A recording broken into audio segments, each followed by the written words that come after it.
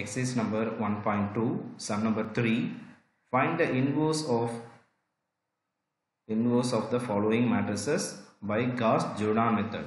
Gauss-Jordan method படி இந்த மேட்ரிக்ஸ்க்கு நம்ம இன்வர்ஸ் ஃபைண்ட் அவுட் பண்ணணும். ஸோ Gauss-Jordan மெத்தட்னா ஃபர்ஸ்ட் என்ன செய்யணும்னா இந்த கொடுத்துருக்க மேட்ரிக்ஸ்க்கு ஒரு நேம் கொடுத்து ஏ அப்படின்னு போட்டுக்கணும். இது வந்து 3x3 மேட்ரிக்ஸாக இருக்கிறதுனால நம்ம அடுத்து நெக்ஸ்ட் என்ன செய்கிறோம் அப்படின்னா Gauss-Jordan மெத்தட் அப்ளை பண்ண போகிறோம். ஸோ ஏ I3 ஏன்னா 3x3 இருக்கனால நம்ம I3 அப்படின்னு போடணும். 2x2 இருந்தால் I2 போடணும். ஸோ இப்போ ஏன்ற மேட்ரிக்ஸ் இங்கே அசிட்டிஸ் எழுதிக்கிட்டு அதே மாதிரி அந்த சைடில் யூனிட் மேட்ரிக்ஸ் எழுதணும். சாரி ஐடென்டிட்டி மேட்ரிக்ஸ் இருக்கு இல்லையா, அந்த ஐடென்டிட்டி மேட்ரிக்ஸை இங்கே எழுதி வேண்டியதான். 1 0 0 போட்டு 0 1 0 அந்த ஐடென்டிட்டி மேட்ரிக்ஸை இங்கே எழுதிக்கணும். ஐடென்டிட்டி மேட்ரிக்ஸ் எழுதிட்டு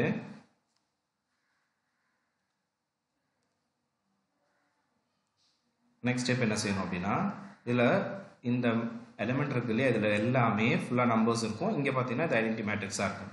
ஸோ இங்கே என்ன செய்யணும் அப்படின்னா இதை வந்து ஐடென்டிட்டி மேட்ரிக்ஸாக மாற்றிட்டு அதை வந்து இங்கே என்ன செய்யணும் அப்படின்னா இங்கே வந்து நம்பர்ஸ் வர மாதிரி சேஞ்ச் ஆகிடும். ஸோ அப்போ இதை நம்மளோட எய்ம் என்னன்னா இப்போ இது ஃபுல்லாக வந்து ஐடென்டிட்டி மேட்ரிக்ஸாக மாறணும்.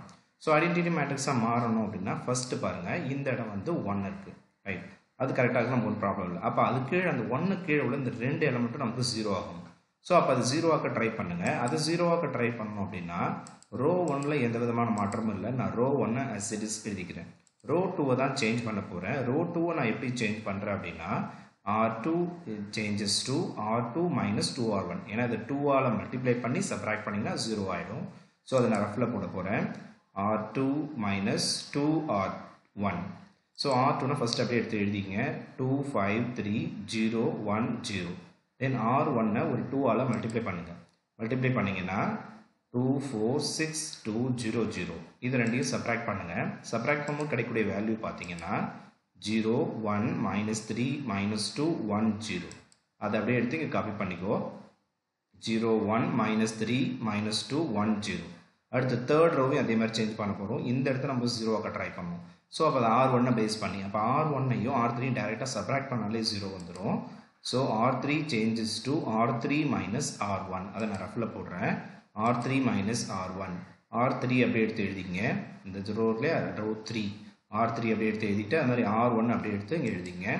எழுதி அதை ரெண்டையும் அப்படியே சப்ராக்ட் பண்ணுங்கள். சப்ராக்ட் பண்ணும்போது கிடைக்கக்கூடிய வேல்யூ பார்த்தீங்கன்னா 0 -2 5 -1 0 1. அதை எடுத்து இங்கே காப்பி பண்ணிக்கோ. காப்பி பண்ணிக்கிட்டோம்னா நமக்கு ஐடென்டிட்டி மேட்ரிக்ஸ்க்கு உண்டான அந்த ஃபர்ஸ்ட் காலம் நமக்கு முடிஞ்சிருக்கும். 1 0 0 வந்துருச்சு. அடுத்து நம்மளுடைய மெயின் எய்ம் பார்த்தீங்கன்னா இந்த இடத்துல 1 வரணும். ஆல்ரெடி இங்கே 1 தான் இருக்குது, அப்போ நோ ப்ராப்ளம்.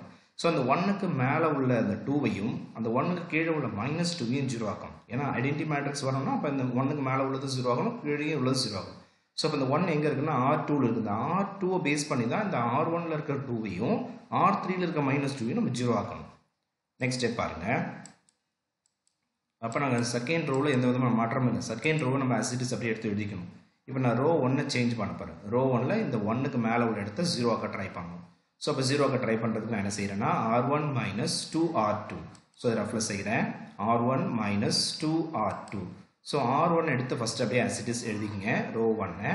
ரோ 2வை 2ஆல் மல்டிப்ளை பண்ணுறேன். ரோ 2வை ஃபுல்லாக 2ஆல் மல்டிப்ளை பண்ணி எழுதுறேன். 2ஆல் மல்டிப்ளை பண்ணதுக்கப்புறம் அதை சப்ராக்ட் பண்ணுறேன். சப்ராக்ட் பண்ணால் என்ன கிடைக்குது பாருங்கள். 1 0 9 5 -2 0. அதை எடுத்து அப்படி இங்கே காப்பி பண்ணிங்க.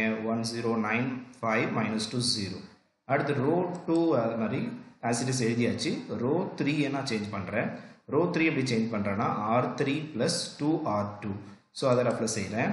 R3 + 2R2. ஸோ R3 அப்படியே எடுத்து எழுதிக்கங்க. R3 வந்து அப்படியே எடுத்து எழுதி இதுக்கு முன்னாடி ஸ்டெப்பில் இருக்கிற R3 எடுத்து அப்படியே எழுதிட்டு தென் R2வை 2ஆல் மல்டிப்ளை பண்ணி எழுதுங்க. R2வை ஃபுல்லாக அப்படியே 2ஆல் மல்டிப்ளை பண்ணி எழுதலாம். மல்டிப்ளை பண்ணதுக்கப்புறம் அதை ரெண்டையும் ஆட் பண்ணுங்கள். அதை ரெண்டையும் ஆட் பண்ணும்போது கிடைக்கக்கூடிய வேல்யூ பார்த்தீங்கன்னா 0 0 -1 -5 2 1. அதை அப்படியே காப்பி பண்ணிக்கோ. காப்பி பண்ணிங்கன்னா அப்போ ஐடென்டிட்டி மேட்ரிக்ஸ்க்கு உண்டான இங்கே 1 0 0 வந்துருச்சு, 0 1 0 வந்துருச்சு. அடுத்து நம்மளுடைய எய்ம் என்னன்னா அந்த டயக்னலில் இந்த இடத்துல 1 வரணும். இது மைனஸ் இருக்குது. அப்போ அந்த R3யை மட்டும் ஒரு மைனஸால் பெருக்கிட்டா போதும். அடுத்த ஸ்டெப் அதுதான். ஸோ அப்போ என்ன செய்கிறோம், ஃபர்ஸ்ட் ரோவை ஆசிட்டிஸ் எழுதுகிறோம். செகண்ட் ரோவையும் நம்ம ஆசிட்டிஸ் எழுத போகிறோம். தேர்ட் ரோ மட்டும் தான் நான் என்ன பண்ணுறேன்னா மைனஸால் மல்டிப்ளை பண்ணுறேன். தேர்ட் ரோ மைனஸால் மல்டிப்ளை பண்ணுங்கள். மைனஸால் மல்டிப்ளை பண்ணிங்கன்னா 0 0 1 ஆகிடும். இது 5 ஆகிடும். இது -2 -1 அப்படியே மைனஸ் ஆல ரோ 3 மைனஸ் ஆல மல்டிப்ளை பண்ணி எழுதிட்டேன்.